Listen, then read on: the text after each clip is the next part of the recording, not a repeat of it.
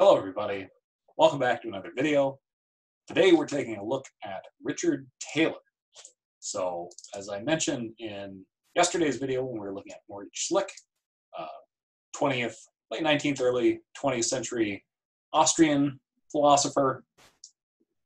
Schlick and Taylor, although they differ in their details, have a similar view on the meaning of life, which I'm really calling the subjective view here. So this is a term of my invention, not quite theirs. So Taylor is a 20th century American philosopher. So a little bit later than Schlick. So Taylor himself was still a fairly young man when Schlick was assassinated. Taylor held positions at a number of places in the United States, published on a number of philosophical subjects, including ethics and the meaning of life. So this book here, Good and Evil, is the book from which our reading comes. It's really the last section of this whole book. So it's, the book as a whole is 300 and some pages, and the last 15 pages or so is really on the meaning of life. So in fact, the book ends exactly where our reading ends, which is interesting. It's interesting to me, maybe not to you.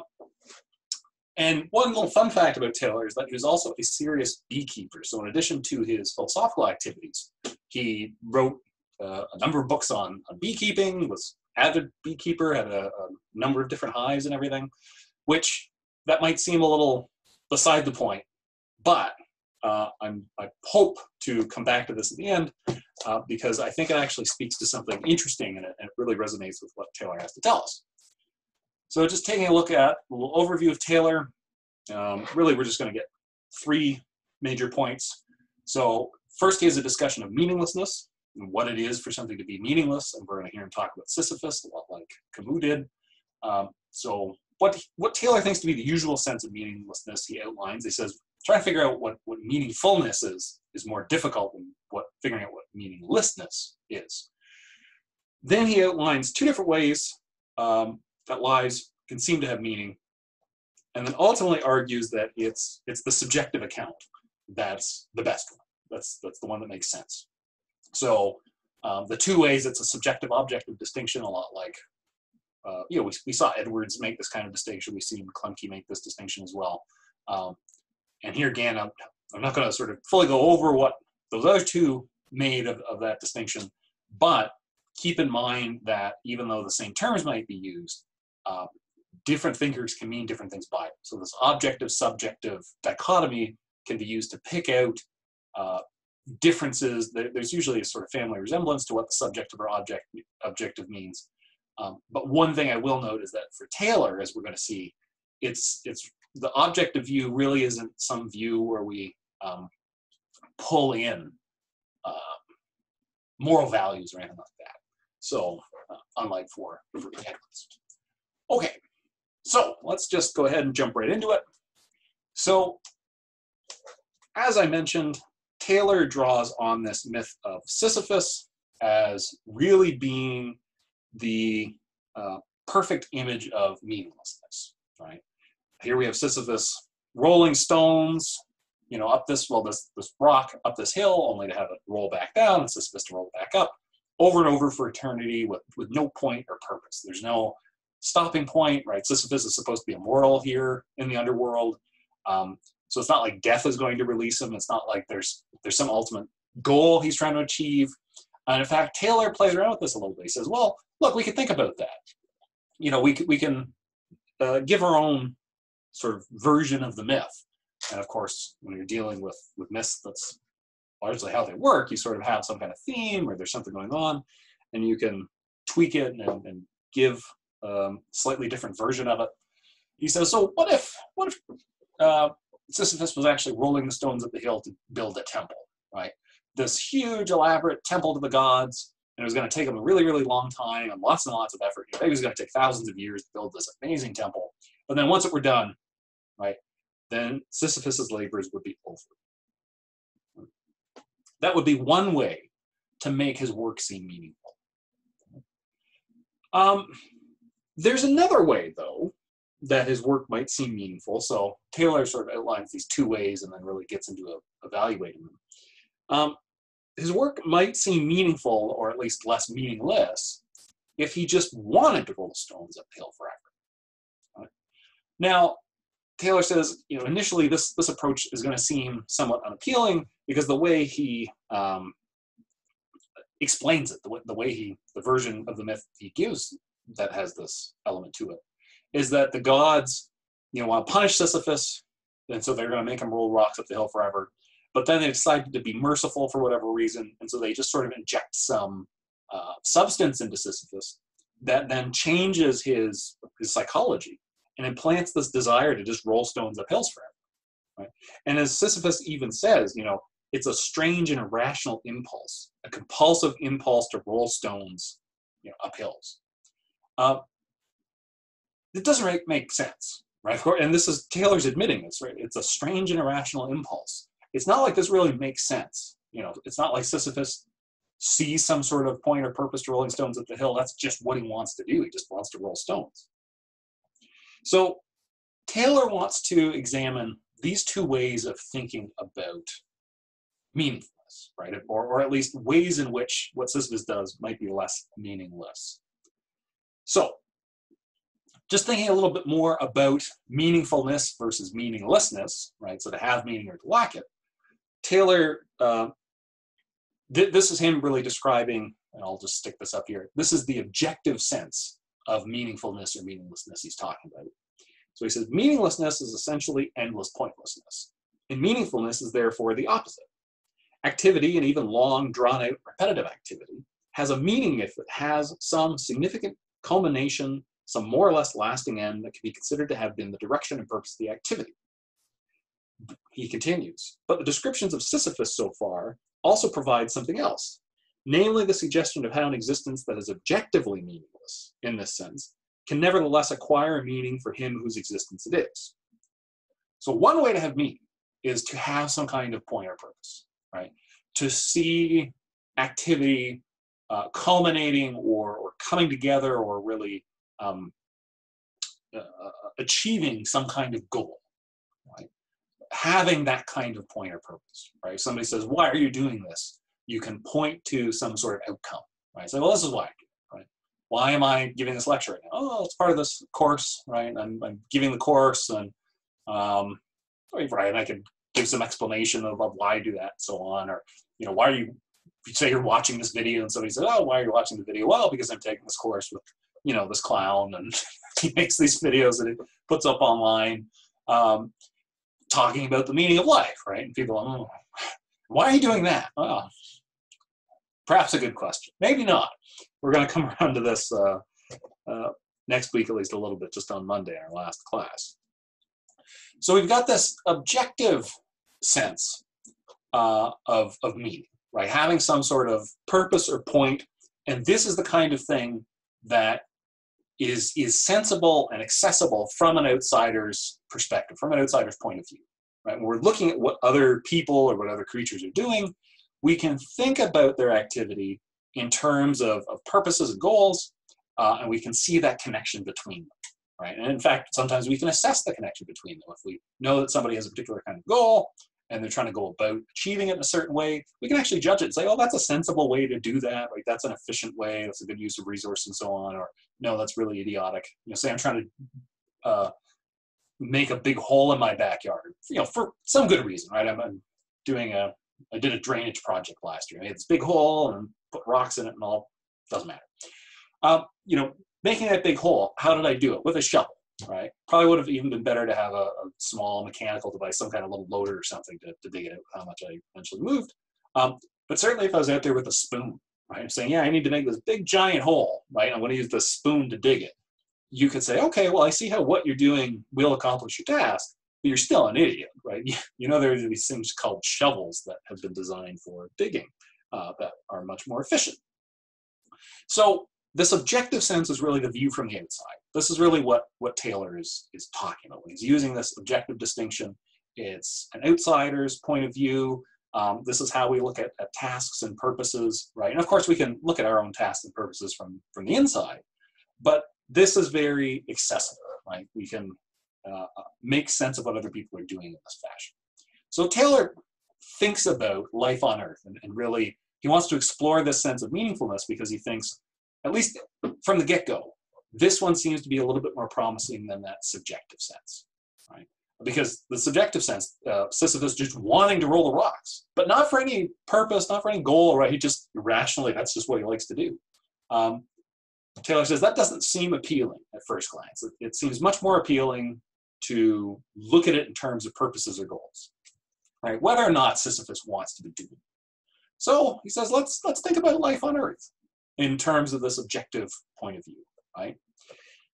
And Taylor says, you know, all life on Earth, human life, all life, really resembles the Sisyphean picture of objective meaninglessness. Because really the original myth of Sisyphus is precisely that. It's this, you know, all this work and trouble and toil for no reason, no purpose, right? Here we're using reason in the sense of a purpose or goal.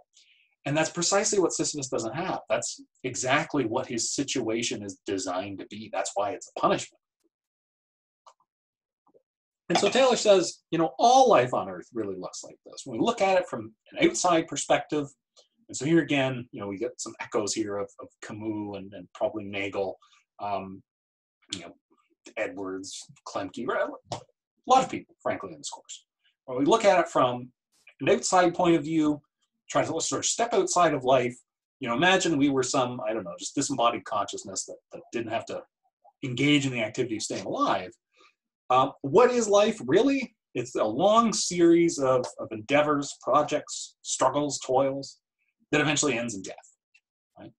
And for non-human creatures, and Taylor talks about a few different ones. He talks about some interesting glowworms in some cave in New Zealand, and talks about cicadas and, you know, a few different things like that. And look, you know, I think if you watch a nature documentary, which I highly recommend, by the way, at least I find, maybe you don't, but worth a try, I'd say. Very interesting, right? Seeing all sorts of different creatures on the earth and how they live and go about their lives and their sorts of struggles and concerns and so on. How they fit into the bigger picture of things. When you look at the lives of those non-human creatures, it just doesn't seem like they have potential goals other than survival and procreation, right? A good day for a non-human creature is one where they've got adequate food and shelter, aren't sort of worrying about staying alive another day, at least not too much. They don't seem to be in terribly much danger. And they've procreated, their offspring are okay, or perhaps they're in the phase of their life where they don't have any offspring around right now. So it's really just sort of staying alive and then procreating. That's, if we had to pick a goal for non-human creatures, it really seems to be survival / procreation. And of course, those two things can come apart depending on what the creature is, but that's really it. Taylor says, of course, humans are different, right? We have projects and a sort of conscious life plan the way other creatures don't, at least don't apparently tend to have. There's also a lot more variability amongst humans. So, you know, look, if you just study human history or just, you know, look around the globe, or even look around Lethbridge at people who come from different cultures and backgrounds and, right, histories and religions, and you know, there is so much variability to humans in terms of sort of where we come from, what sorts of beings we are. To some extent, I think there are certain underlying similarities, certainly. And definitely in terms of our goals, our projects, what interests us. So just in this class, the one thing I found very interesting in the initial introductory forum was just the great plurality of interests and sort of life projects we had amongst, or will still have amongst the various people in the class. I mean, people studying all sorts of different things, people in management, health sciences, and on and on and on. People at, you know, different stages of life, different ages, right? Different backgrounds, different experiences. So there's a great variability amongst humans that certainly sets us apart in some way from other creatures. But Taylor says, if you again take that sort of backward step, you look at us from the outside, despite all of our projects and our variability and our planning and so on, really all of our projects as well fall into ruin. And he gives a couple of, I think, moving little descriptions of how you can see that. He says, go, if you're out driving the country and you see like a dilapidated farmstead where there's a house and, maybe buildings and everything, that's all kind of fallen into ruin and, it's overgrown and things have turned to junk. He says, just think about how not very long ago that was somebody's home and the kind of hub of activity it could be and the projects and goals and plans that were being set there and the lives that were pursued in that place. And we can come along and see it sort of all crumbled and gone. And so, of course, you could do that right here in Alberta. And if you go into, parts of the world where there is a, older cities, you can see that kind of archaeological evidence go far back. And of course, we've got archaeological evidence right here about Indigenous people living in this area and North America for thousands of years. And certainly, if you go to an old city like Rome or something like that, just looking down through the layers, there's still existing structures from more than 2,000 years ago that are still there, and they were a hub of activity, and that's where people lived, and that was current. And of course, now it's not. So Taylor says, if we take that backward step and we look at us along with other sorts of creatures, you see a very similar pattern, right? He says, this life of the world thus presents itself to our eyes as a vast machine, feeding on itself, running on and on forever to nothing. And we are part of that life. To be sure, we are not just the same as other animals, but the differences are not so great as we like to think. Many are merely invented, and none really cancels the kind of meaninglessness that we found in Sisyphus, and we find all around wherever anything lives. So Taylor says we're really of a kind with other sorts of creatures. Sure, we have some differences, but really if you take a big picture point of view, we're in the same situation. We have projects and plans and things like that, maybe more so than other creatures. But much like Sisyphus, it's really not clear where any of our plans or projects or labors really get us. Right? It doesn't seem like there's any eternal stopping place or any sort of ultimate end to it. And so one thing I will say is that Taylor, he sort of mentions religion in this vein and says, we often invent this sort of thing, but he says it's his view is that it seems very much to be invention, right? Humans invent stories and narratives that provide ultimate purpose and significance and so on. Right, and here we can think about Craig and Tolstoy and the theistic answer. And not saying Taylor is right about this, but this seems to be very much, his assumption sort of running in the background that those are precisely, all those sorts of narratives are really created to give us some sense of being different from other creatures around us and having that kind of purpose and significance that we do not obviously have in our normal lives. Right? In fact, he says if you look at our normal lives and you don't give it that sort of theistic narrative, then it seems pretty obvious that we don't have that kind of lasting impact. So it seems like objectively, life on Earth is meaningless, right? Human, not. So how could human lives have meaning? Well, we've already been, talking about this in some way. If there was some kind of point to it, if it produced something like a temple, that would provide some kind of meaning to it, right? If it was something that sort of lasted even forever, that would be one way to think of it. Sisyphus spent all his time, he built this temple, and then it was there for eternity, and he got to live for eternity and sort of enjoy it, or something like that. Right? So we could even do that. We insert, try to remove the temporal limitation, right? Our finite lives and our finite projects that all eventually fall into ruin and get overgrown and forgotten and so on. Instead, we can say, okay, so what if we were immortal instead, right? We had these projects, and of course, if we were immortal, then we have to think about what our projects and goals are like as well. And either they themselves are sort of temporal and limited, so we're immortal, but we're constantly engaged in projects that have some kind of end, I go cut the grass and then it's done. Eventually I have to go cut it again. Or, you write a book, right? Taylor writes a book. Once the book is written, well, you can't really write the same book again. So we might have projects that are limited in that sense, right? And projects that only last a certain amount of time. So I cut the grass, but then that activity, the fruits of that activity get lost as the grass grows. Or we could think about something like the temple that has an everlasting achievement, right? And Taylor says, well, we could think about that as well, right? A way of providing this kind of objective meaning. But even this isn't going to work, because if Sisyphus' activity is directed at building this temple, once it's done, right? Once he's finished this big project that's supposed to provide the subjective meaning to his life, what's the end result? Infinite boredom. Taylor says, where before we were presented with the nightmare of eternal and pointless activity, we are now confronted with the hell of its eternal absence. Right? And if you've ever sort of sat around and been bored, right? You don't have something going on, you don't have projects or activities or anything to do. That itself is often not a desirable state. Right? Some people very much enjoy sitting around doing absolutely nothing. I certainly do, at least sometimes. But the prospect of doing that eternally, just sort of sitting around and never having anything to do, that, Taylor thinks, looks even worse. So ultimately, Taylor believes that the objective approach to the meaning of life fails. This approach from the outside, looking at what people are doing in terms of goals and purposes and projects, looking at end-directed activity, right?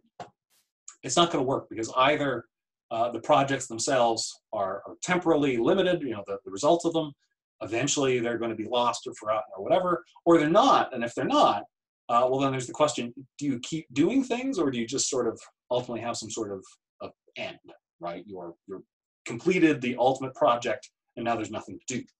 Well, that would seem awfully boring. And I'm just going to stick in here as a side note. I raised this back when we were talking about immortality as well, because that was, there's certainly echoes here of the Fisher and Williams pieces as well. If, whether or not you do believe in some sort of personal immortality, right? The afterlife in that sense, not the sense of Scheffler, of people continuing to live on, but the sense of personal immortality. There is a very interesting question there about what you conceive that to be like, right? So if it's something like heaven, what actually goes on in heaven? I think that's something worth thinking about, right? What's that like? What would the best state of existence be for creatures like us? Would it involve some kind of change in our psychological makeup, right? If so, is that something we could try to pursue or mimic here on Earth, right? Should we? There's a whole package of questions, and of course we can't get into them, and now we might be sort of branching off into theology as well. But I think it's certainly an interesting question, right? What is heaven like, right? Presumably it's not infinitely boring, right? That doesn't sound very desirable. So what must it be like to avoid that, right? And what in particular is it about heaven or whatever, right, that space of existence is for personal immortality? What's it like such that it's always appealing to be there? All right, I'm just going to sort of stick that off to the side now. It's something worth thinking about. It might be something worth engaging with, right? And I could see some interesting connections here from Taylor back to some of the other pieces we were looking at. So that's something to think about, for the forums or critical responses or whatnot. But I'll stop there to leave you some room to think and explore and commit yourself to something. So Taylor thinks the objective approach fails. It's not going to do the trick for us. So this makes that subjective approach more appealing, right? It initially didn't seem that appealing, but Taylor says, given that the objective approach has failed, let's try out this second road, right? Let's see where this one takes us.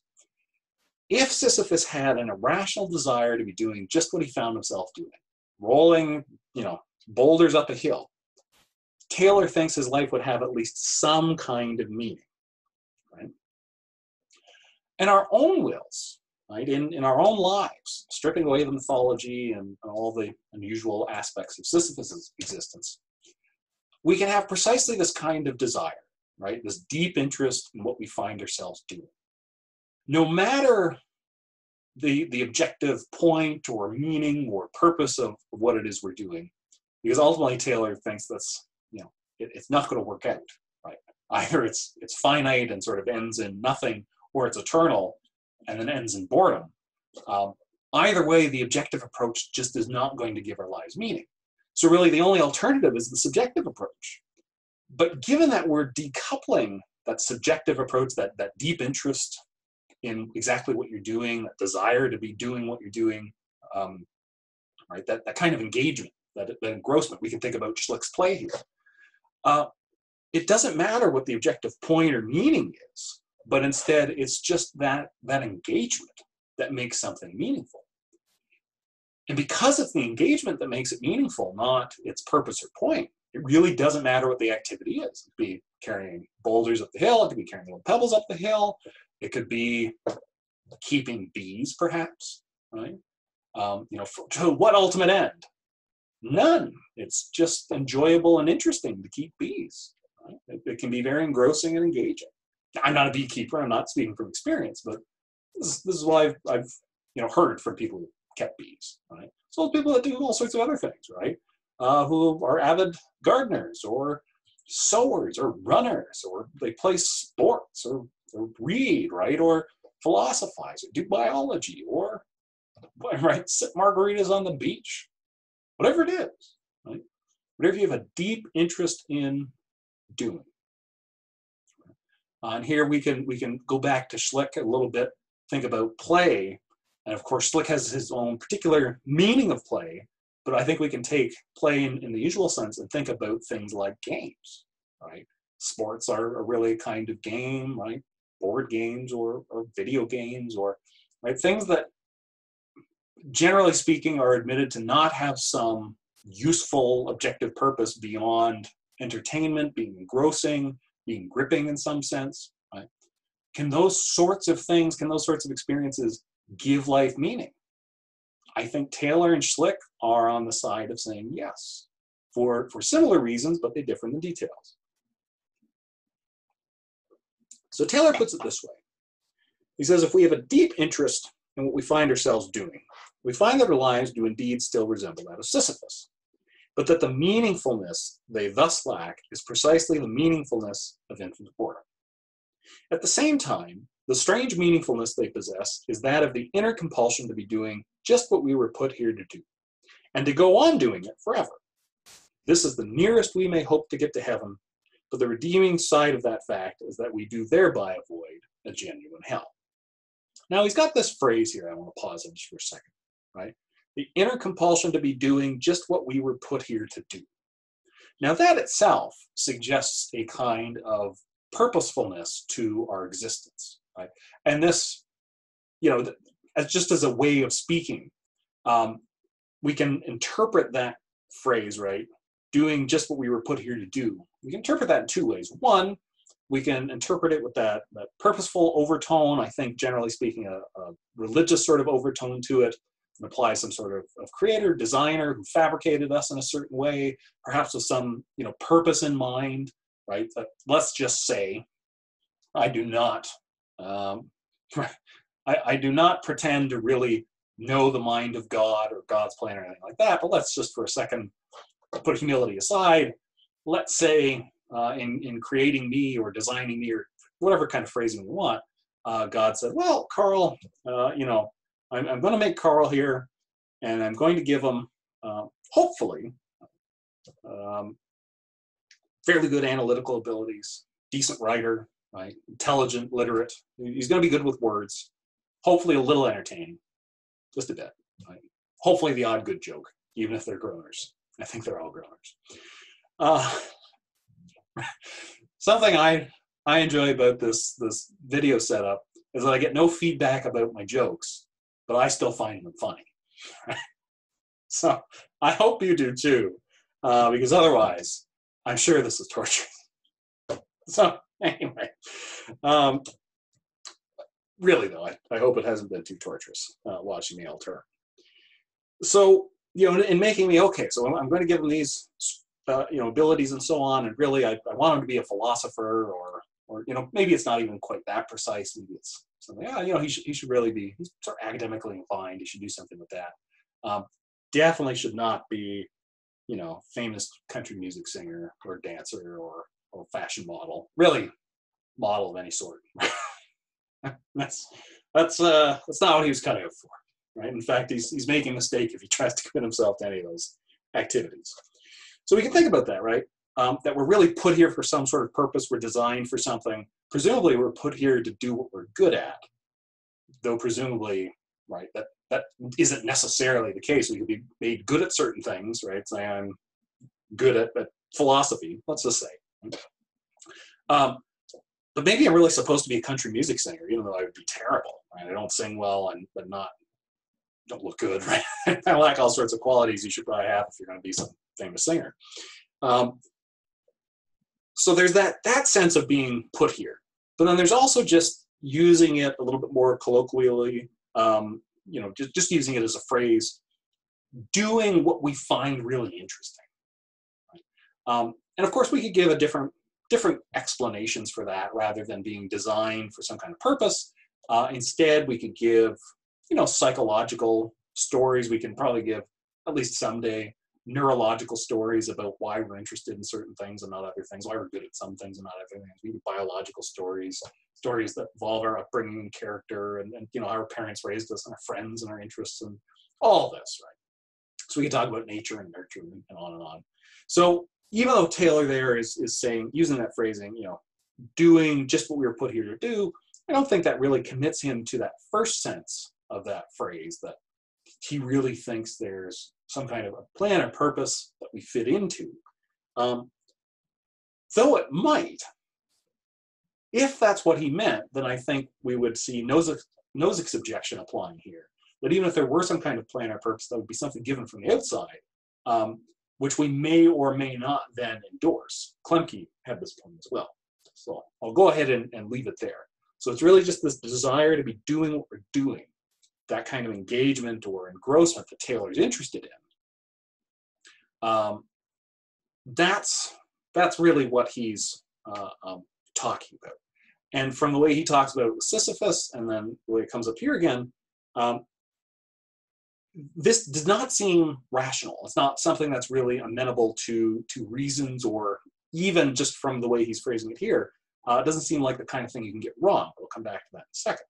So I've got, why not, picture of a kitten, you know, playing with, I don't know, whatever it is kittens play with. Just exactly that. I think that's, in some sense, the perfect image of what Taylor's talking about. Just being wrapped up in what we're doing. And just like animals can be, right? Humans can be too. And despite our variability, really when it gets right down to it, it's about being engrossed, about just sort of doing what is appealing, what's engaging to us, whatever that might be, right? Whether playing with whatever the kitten's playing with, or creating philosophy lectures on YouTube. Okay, into the home stretch here. So if we look at goals and projects from that objective point of view, from that outside point of view, they all might seem sort of pointless, meaningless, fruitless from the outside, precisely because eventually they're achieved and forgotten, right? They always run out in some sense. And if they didn't, if they were some kind of eternal accomplishment, even that would ultimately just lead to a kind of boredom and wouldn't really do the trick Taylor thinks.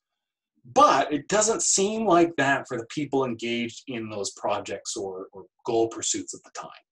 So returning to that image of the you know, farmhouse that's, you know, run down and overgrown and everything, or you know, old structures, right? Whether we go to Rome or Paris or something, or, you know, Jerusalem, some ancient city where we can dig down and see layers and layers of building and so on, or we look around here, you know, North America or South America, we look at indigenous peoples and look at the records of what they've done, right? Whether it be the oral traditions, hearing about things that they've accomplished, or looking through the archaeological record and so on. We see all these lives from the past that are now, in some sense, dead and gone, and they sort of echo for us now, right? We see these remnants, we've got something from them. But of course, we're still living our lives. And so our goals and projects are going to be very similar to those of other people who are eventually, dead and sort of forgotten, and or at least collect dust in some sense. But that doesn't change the fact that as we live our life, we are engaged in it. So ultimately, it's really looking at life from within. It's the subjective point of view that's the right one to look at the meaning of life from. Right? The whole justification and meaning of an activity comes from the desire to pursue it. And I've put non-rational here just in parentheses. I had irrational before. Taylor talks, so I'm going to go irrational. Just a note on that. Taylor doesn't quite put it this way, but I'm going to put some words in his mouth on this. It seems like the meaning of life, the way Taylor's describing it here, and feel free to disagree with me if you think I'm reading wrong. Meaning of life is really purely subjective. Whether or not your life is meaningful really depends on whether or not you engage in those things that you just sort of find gripping and engaging and interesting. It also makes the meaning of life seem incorrigible. It's not the kind of thing that you can correct. It's not the kind of thing somebody can get wrong.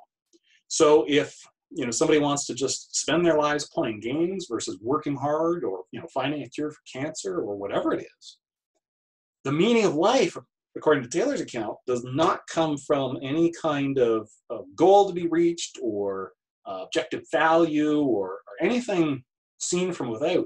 It's all about how the person sort of views what they're doing themselves, right? How it seems to them. If it's and one thing he doesn't quite talk about is precisely how we're supposed to measure this across a life. So he talks about being engaged and engrossed in certain sorts of activities, right? And I can certainly think about this when I'm gripped with, philosophy, or just like a game that's very gripping, right? I find this. Guess what? I play video games. I do fun things that aren't just philosophy. I know, crazy.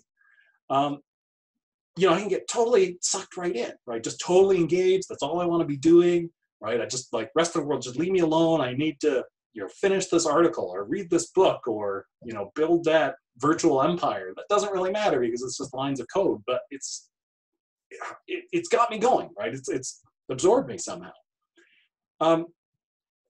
How do we measure whole lives? So if we're thinking about the meaning of life, right? If that's really our question here, Taylor's really told us about meaningful activities, or at least this is what it seems like. How do we gauge an entire life like that? I think this is a question that applies nicely back to Schlick as well. Is it a 51% kind of thing? If 51% of the time you engaged in activities that were really gripping and absorbing and so on, then your life was meaningful? Is it that at least some of the time you did that, right? Does that have to be more than 51%? The vast bulk of your time you're doing things you really loved? If that's what it is, that seems like a pretty hard bar. A lot of life is, maybe not exactly boring, but full of things we don't necessarily want to be doing. And this is where Schlick, I think, comes back into the picture a little bit, because he's pretty explicit about trying to bring in the structural features of our societies, right? And say, look, what are we really doing, right? Why is it that we spend so much of our life doing boring things we don't really want to do? Oh, because we need the GDP to go up, right?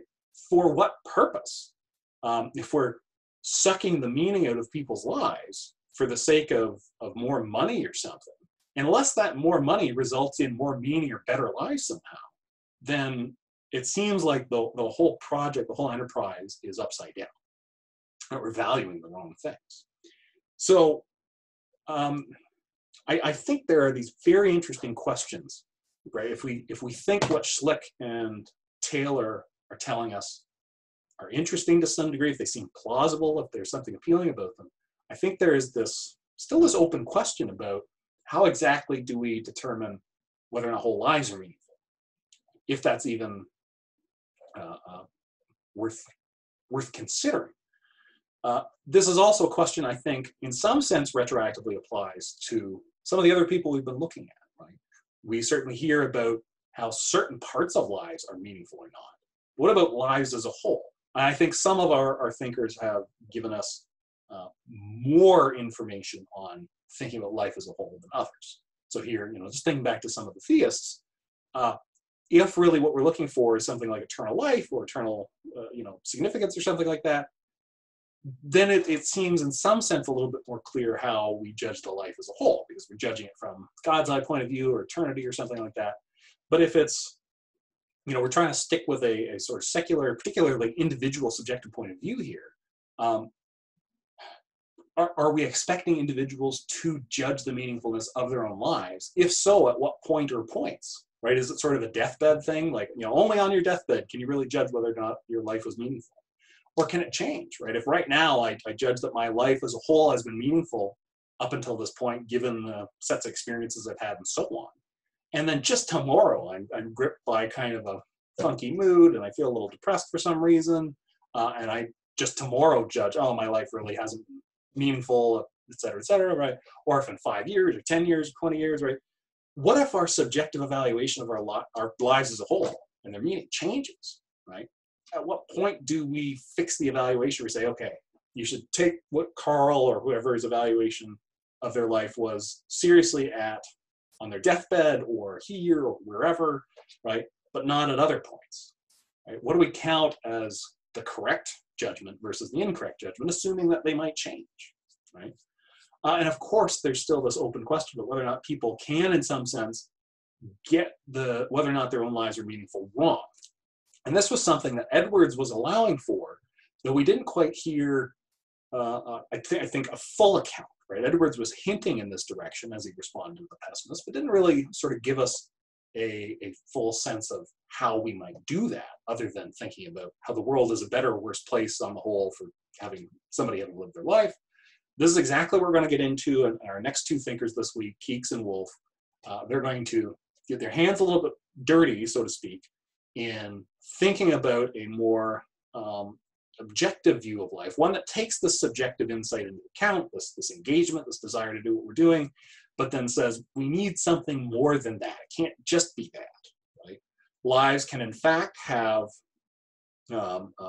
subjective meaning and some kind of objective meaning as well. There's both the view from within and from without, and we need to strike the right balance of those. So that's where we're headed tomorrow and the day after.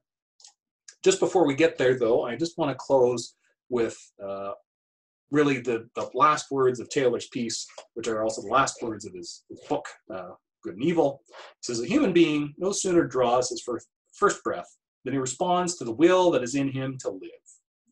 He no more asks whether it will be worthwhile or whether anything of significance will come of it than the worms and the birds. The point of his living is simply to be living in the manner that it is in his nature to be living. He goes through his life building his castles, each of these beginning to fade into time as the next is begun. The same will be the life of his children and of theirs. And if the philosopher is apt to see in this a pattern similar to the unending cycles of the existence of Sisyphus, and to despair, then it is indeed because the meaning and point he is seeking is not there, but mercifully so. The meaning of life is from within us. It is not bestowed from without, and it far exceeds in both its beauty and permanence any heaven of which men have ever dreamed or yearned for. Now, whether or not Taylor is correct, I leave for you to ultimately assess, but that brings me to the end of my remarks on his piece and closes our look at this point of this, what I'm calling subjective view of life shared by Schlick and Taylor. Next day, we'll be back taking a look at Keeks, and then we'll be moving on to Wolff on Thursday. I hope you're having a good day. You'll see me tomorrow. Until then, bye for now.